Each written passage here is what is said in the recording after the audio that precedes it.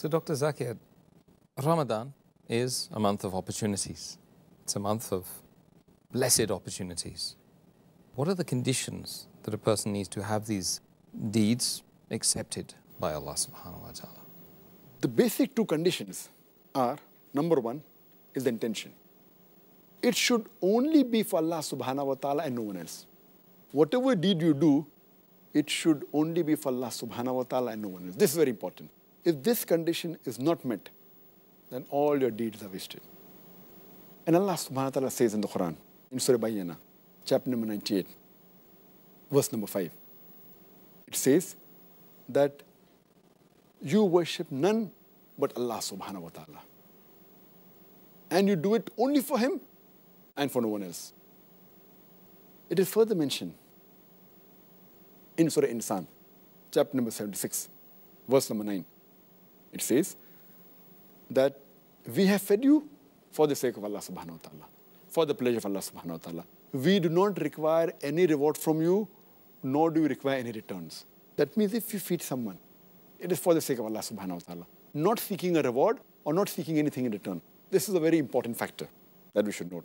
All your actions should be for the sake of Allah subhanahu wa ta'ala. That's a very important factor. And further it's mentioned in the Quran, in Surah Shura, chapter number 42, verse number 20, that if you do a deed for the tilth, for the reward in the hereafter, Allah subhanahu wa ta'ala will multiply your reward, your tilth in the hereafter. And if you do a deed or any action for a reward in this world, Allah will give you the reward in this world, but you'll have no share in the hereafter.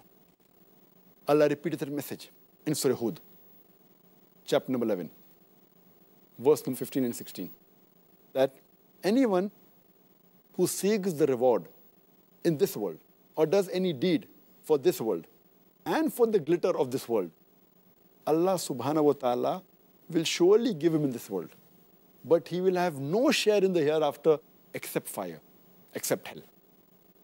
And all his deeds will not be useful in the hereafter. So therefore, whatever we do should be for Allah subhanahu wa ta'ala. And the second caliph of Islam,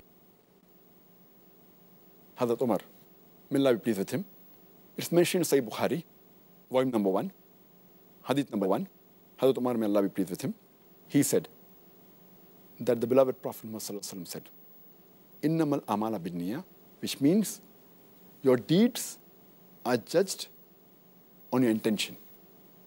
And the Prophet further said that all your actions are based on your intention. And anyone who has migrated for Allah and His Rasul, he has migrated for Allah and His Rasul. If anyone has done hijrah, migrated for the worldly benefits or for marriage, he has migrated for the worldly benefits and marriage. So niyyah is very important.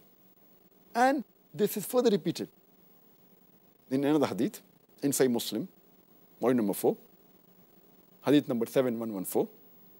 It says that our beloved Prophet Muhammad said that Allah subhanahu wa ta'ala says that I am alone sufficient. I do not require any associate. And if anyone does any deed for anyone else, as well as for me, I renounce that for the person who he has associated to. That means you can't do part of the deed for Allah and part for someone else. You have to do completely for the sake of Allah subhanahu wa ta'ala. Only for Him and no one else. Allah does not like anyone associating anything with Him. That's very important. So this is the basic point, that is the niyyah. The second point to be noted for our deed to be acceptable is that our deed should be based on the Sharia. It should be in accordance to Allah and His Rasul, accordance to the teachings of the Quran and teachings of our beloved Prophet Muhammad.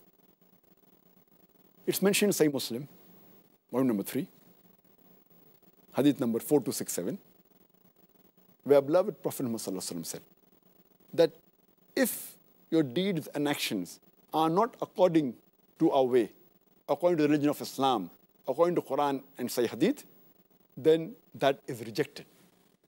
That means for your deeds to be accepted, it should be according to Quran and Sahih Hadith. And it's also mentioned in another Sahih Hadith of Abu Dawud,